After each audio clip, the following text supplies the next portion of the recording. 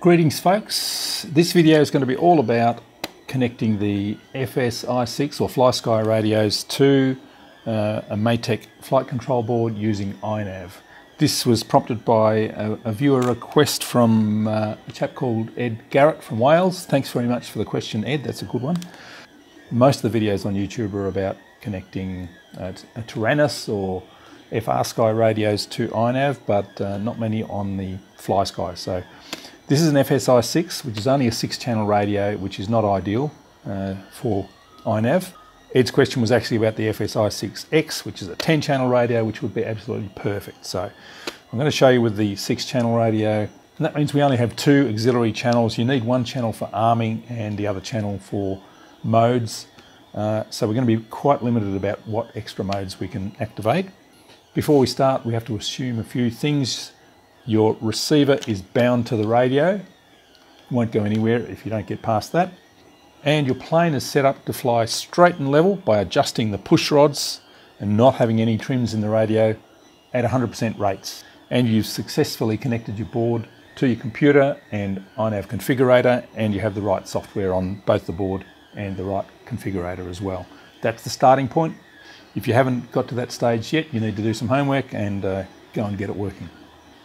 The receiver I'm using is the FS-i6B because that has iBUS and PPM, which is how you connect the receiver to the flight control board.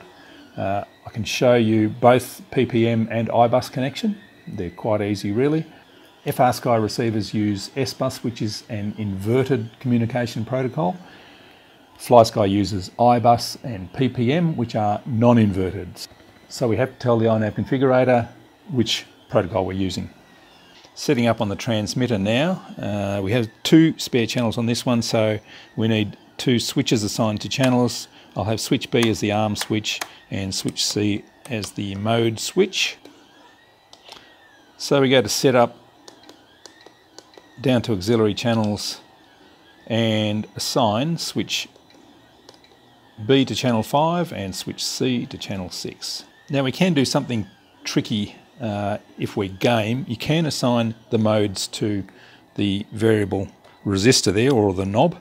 Of course it makes selecting modes very tricky because you've got to remember the exact angle, or you could change this for a 6-position switch. Then you would have sort of 5 different modes to choose from.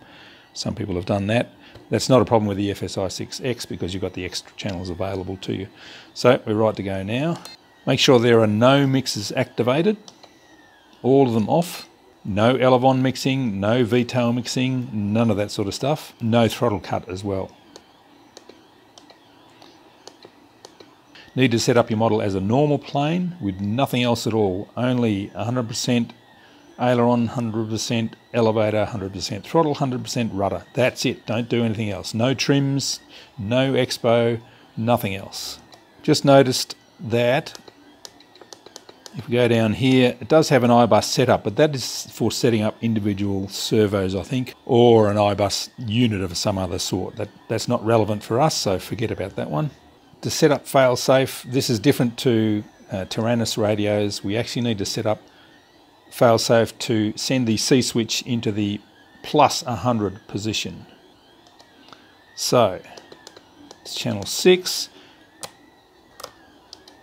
turn it on, put the switch in full down or plus 100, okay, cancel out of that. Now make sure that that is actually saved. There we go. So that's the correct fail-safe setup for the Flysky radios. So you do have to have one mode switch as the fail-safe setting. And it's different to return to home. Fail-safe and return to home kind of achieve the same thing but in a different way. And to be totally safe, you need fail-safe as one of the modes. So now let's have a look. That's our arm switch and that's our mode switch. Note there are no rates and no expo. So here's the receiver, FS-i6B. iBUS is either of those 2 connections along the top there. Took me a while to work that out. PPM is channel 1. So we're going to go for iBUS to start off with, so I'll plug it in up on that top right hand side there. That's the orientation or the polarity. Now if you go to the Matek website and look at the wiring diagram for the flight control board that you're using, this is the F411-WSE. If you look over here on the receivers, it'll show you PPM and iBUS connect to RX2, that's this pin here. And SBUS, remember that's the inverted protocol, connects to this pin here. They're both using UART2, but the SBUS is inverted, the RX2 is not inverted. So I'll plug the board into the computer now and watch the little driver box up here. This is on a MacBook, so changes to the correct driver. You have to download the correct drivers for your setup, and I'll click connect, and there we go. Board is connected. First you have to do your calibrations. I'm not going to go through that.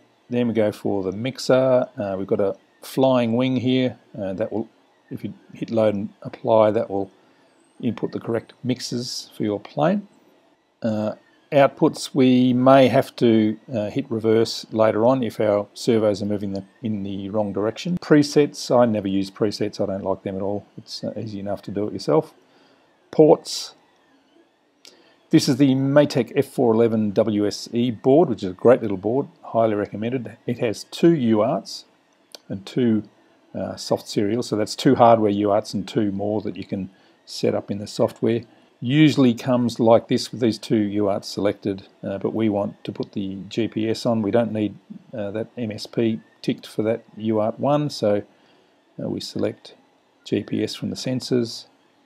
We are using serial receiver, that's PPM, iBUS or SBUS, they're all serial protocols, so we click that, save and reboot. Then we go to configuration. First thing we need to do is select the type of receiver. If we're using PPM, we'd select that one there. We're starting off with iBUS, which is a serial protocol, so serial receiver, and we have to select iBUS down here. It'll probably be set at SBUS, but that's not going to work for us. We need iBUS. That's pretty much all you have to do, really. That's the key change that you have to make. Make sure that's iBUS if you're using iBUS. Turn GPS on if you're using GPS, and the rest of it has been covered in other videos, so I won't go through that in this one. Failsafe, we want it to return to home in a failsafe. Pretty much all the rest of this is standard across all radios, so there are lots of other videos for that. Now we get to the receiver, and if the receiver isn't connected, isn't bound, or something else has gone wrong, this is how it'll appear. You'll get nothing there. Now I'll return the transmitter on, and you can see they pop up there because I've got everything connected. So the receiver is on, it's connected correctly to the board, and if we move the sticks, we'll see things moving here. We move the switches, we'll see that moving in channel 5 and 6. The way you need to set this up is that when you push the sticks up to the right, they'll increase like that, which is correct. That's what we want. If they're not doing that, you need to reverse the channels on your radio. This is the only time you do something on the radio other than standard setup. Now modes, because I'm limited to only 2 channels, there's not a lot I can do with modes. So what I have is the ARM mode on channel 5, which is switch B, and you can see that working there. You'll note the ARM indicator here isn't turning blue when we try and arm the board, because we don't have GPS lock or anything at the moment, so it's not going to let us arm it. Now for the other modes, because I only have one 3-position switch and 1 channel left to me, I'm going to choose manual in the middle position of switch C. Change it to channel 6.